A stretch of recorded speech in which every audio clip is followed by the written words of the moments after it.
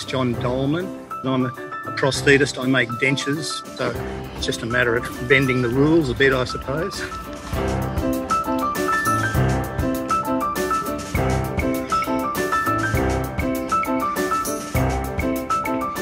Because he didn't have a foot, he limped and he wouldn't put pressure on it. He had difficulty in climbing. He could not jump, and of course he walked a lot slower. Triumph.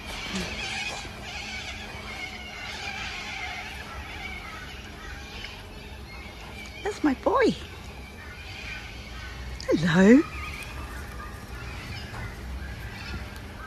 I was speaking to our local dentist, Jon, and he wanted to have a look. I thought, okay. I realised that he was in trouble, just watching him walk around holding his leg in the air, the fact that his leg bone almost protrudes through the bottom, so he's standing on it, and I thought, oh, there's nothing to lose. I should have a go at him.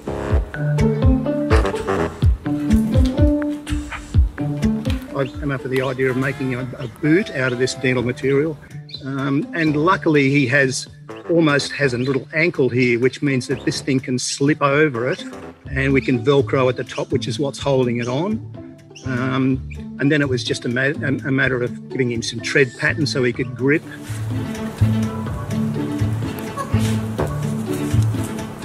So as soon as I put it on him, he actually did this little jump, started running around. So yeah, he reacted really, really well. He seemed like, I don't know, he was reborn again. He was just rejuvenated. I have to say that I cried because it was just such a great moment.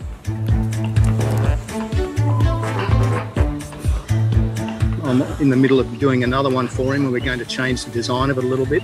The attachment process is probably going to be the same, but we'll refine the shape of this so that he can climb a little better with it.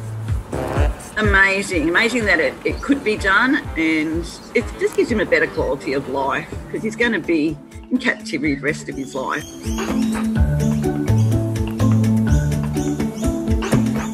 Well, it's interesting, and I probably would. I'm probably getting close to retirement, so I might delve into that later on, yes.